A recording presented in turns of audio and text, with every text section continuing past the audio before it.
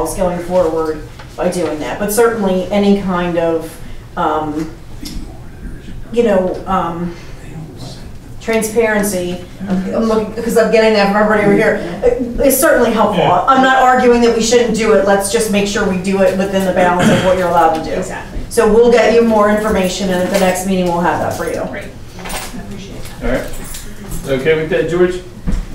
Yeah, it's a bit frustrating that things like this are obvious gaps in the system and they're not addressed. Well, we're going to address them, buddy. We're going to address them moving forward.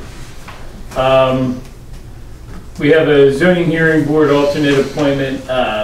We had asked George, so we're going to go ahead and keep advertising for that. Is there any public comment right now? Okay. Upcoming events, we got Board of Supervisors regular monthly meeting, August 14th at 7 p.m. We got a Parks and Recs board meeting, August 27th at 7 p.m. We have a zoning hearing board meeting, August 27th as well at 7 p.m.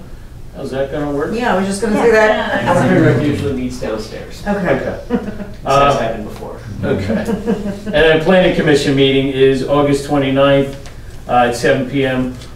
And announcements, Goschenhoppen Folk Festival, August 9th and 10th.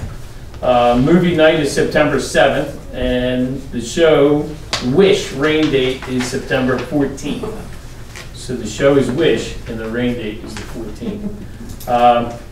And Community Day is September 28th, from 10 a.m. to 3 p.m. Do we have flyers or anything like that? Okay, that's beautiful.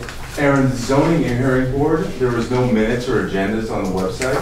Is there a section for that, or did I miss it? So those are historically posted on the bulletin board out here, and then posted at the property that will be at that hearing.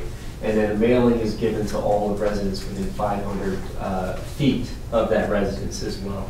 There's also legal notice placed 2 weeks prior and then a week prior in the local newspapers as well.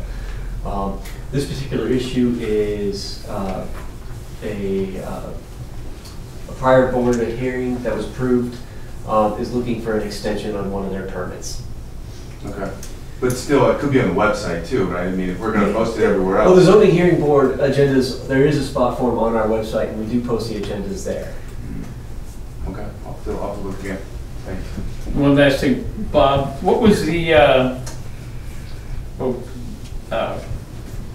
what was the name of that we discussed with the planning commission when we went to Monco? Was that Monco 30, where the gentleman was talking about something Buck had touched on about the zoning and wanting to? So I would encourage everybody here to go to that Monco 30 website and read up on that, because that is something that's coming down the pipe. All right, I make a motion to adjourn this meeting. I second. Oh, okay.